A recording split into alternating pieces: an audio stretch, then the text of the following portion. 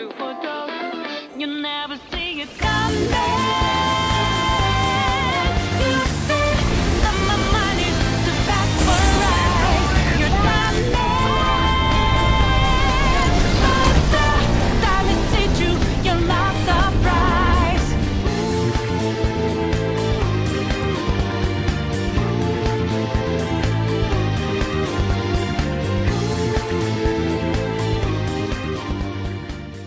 Marvel's Avengers is an interesting game. I don't know if it's going to be called Marvel's Avengers or if it's going to be called something else. We'll just call it Marvel's Avengers. It's an interesting game because the first gameplay that I saw of it, I didn't really like it that much. I was like, this kind of looks, it looks average, to be honest with you. But then as I started to hear more things revealed about the story and about the gameplay and about the customization and some of the level design and actually seeing the vision of the developer, I was like, okay, you know, I think I should talk about this game and give it a shot. And I looked at the Marvel's Roundtable and I was like, okay, you know, I want to make a video about this, talking about the story, talking about the gameplay, and talking about some of the hero dynamics for the new Marvel Avengers game.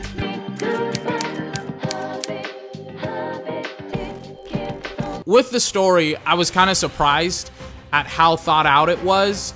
They understand not only what the Avengers represent in the movies and in the comic books, but also kind of how the perception of the Avengers is in real life. Like, a lot of people are like, oh yeah, the Avengers, they're heroes, they never do anything wrong and things of that nature. And then you get to this game where, you know, a horrible and tragic event happens in San Francisco, and the Avengers are kind of at the forefront of that responsibility, and the Avengers have to go into hiding, and apparently Captain America dies, and, you know, and AIM takes over, and AIM promises not to make the exact same mistakes of the Avengers. So now the Avengers are kind of the rebels, they're kind of the resistance, and AIM is now kind of the new order, the new sheriff in town. And then on top of that, you have, I think, the CEO of AIM apparently being MODOK.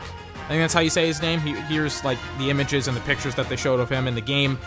And it just seems like they understand, okay, this is all of the stories that people are telling in movies and in TV shows and in the comic books, and this is what we want to tell with our video game.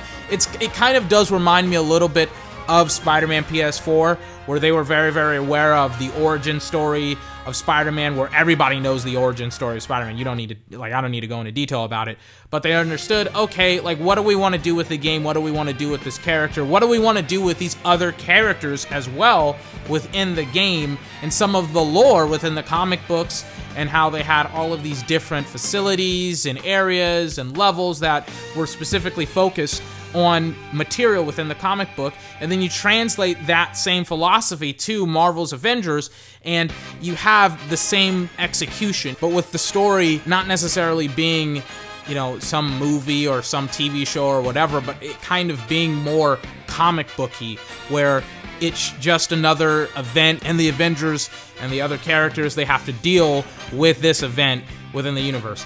It looks and sounds really, really interesting, and I'm really, really interested to see what the story has to offer within the game, because they seem like they have the right vision, and it seems like they're on the right track with this game narrative-wise. The reason why I didn't like the gameplay originally, and I saw the, you know, the A-Day, the day where everything goes horribly wrong for the Avengers, I saw that, I think, in 2019 or 2018, I saw that gameplay for it, and I was like, I don't really like that much. It seems kind of gimmicky, it doesn't seem fleshed out. And then, fast forward a year later, the gameplay is very, very fleshed out. There's a lot of different combinations and combos with certain characters that you can execute by themselves, or you can combine up with multiple different people and have them have combos with them. You can also have deep customization, not only visually and cosmetically, but also performance-wise. You can upgrade different character stats and change the way that they function and things of that nature, but more importantly, also, like, their combos as well, which is weird to me, but also very, very interesting. For instance, you have Thor being able to, and they reference this within the Marvel's Roundtable, they reference that Thor essentially has the Thor, the goddess of thunder, power where he's able to throw his hammer and he's able to target, like precise targeting, I think that's what it's called, or something like that, where he's able to target multiple different people with his hammer, and it's exactly like the panels within the comic book with Thor, the Goddess of Thunder. It's exactly like that. And then they show off other characters having different abilities and upgrades and costumes and armor sets that are from the comic books that you can use to customize different characters. But then, you know, like, customization doesn't really matter that much when it comes to gameplay, but it's the different combos and the different team-ups that you can have. They have abilities like ultimates and things of that nature. Like Thor can summon the Bifrost, and he can also have a buff with his teammates where he can make his teammates invulnerable for a specific amount of time. But it all seems really, really interesting to me when it comes to all of these different characters and the different types of combos and abilities that you can have with these characters. It just seems like the gameplay is more fleshed out and better executed this time around than when I saw it last time around.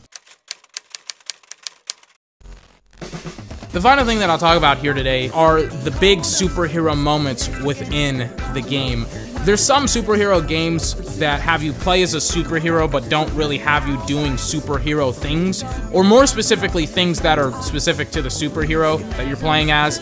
Like Superman, you would essentially like pick up a freaking building or fly into a building and save a bunch of people in that building. In Spider-Man PS4 is a great example of playing as Spider-Man in that game. You web up a crane as you're chasing a helicopter throughout New York City.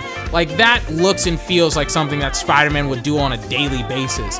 And you have similar events and things of that nature within this game where the helicarrier, it's losing its engines, it's losing power over the city, over the island of Manhattan. And obviously, it would not necessarily be the best thing if a giant freaking helicarrier smashed right into Manhattan. So the Avengers, of course, they have to save Manhattan, and they save the day once again by Thor powering up the helicarrier engines, and you just slightly just nudge past Manhattan. And it's a great scene, and it's very, very reminiscent of what the Avengers would do in the comic books, in the movies, in the TV shows, and now in a video game. It's very, very similar, and it's very, very reminiscent of the game. And they also have these other moments with the characters, narrative-wise and combo-wise. Like, everything ties into the fact that you're playing as superheroes, you're flying around, you're running around, and you're supposed to be the good guys. You're supposed to be the guys that save, you know, the populace from the villains, from impending doom, from natural disasters and stuff like that. Like, this phrase has been used ad nauseum when describing video games. The game looks and feels like you're playing as these characters, that you're playing as Thor, that you're playing as Hulk. And they really, really nailed down that vibe of playing and being superheroes within this universe. Will it be a great game or not? After all that positivity, like, after all of those positive things that I've said for the past couple of minutes, I don't know. I don't know how the game controls. I don't necessarily know how, you know, the game apparently, it wants to be constantly, it wants to be updated with certain characters and events and stuff like that. So I don't necessarily know how the game is going to translate later on when it comes to the story, the combat, the narrative. I don't know. But so far what I've seen is really, really good. I like what I've seen. I don't really see a whole lot wrong here with the game. Maybe besides that it could potentially be average, but I think that this could also be a good game if it does a whole lot of things right. And I think that it has done a whole lot of things right when it comes to the story, the narrative, and the concept of you playing as a superhero.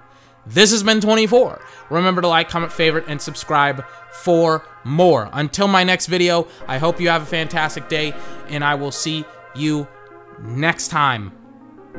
Bye-bye.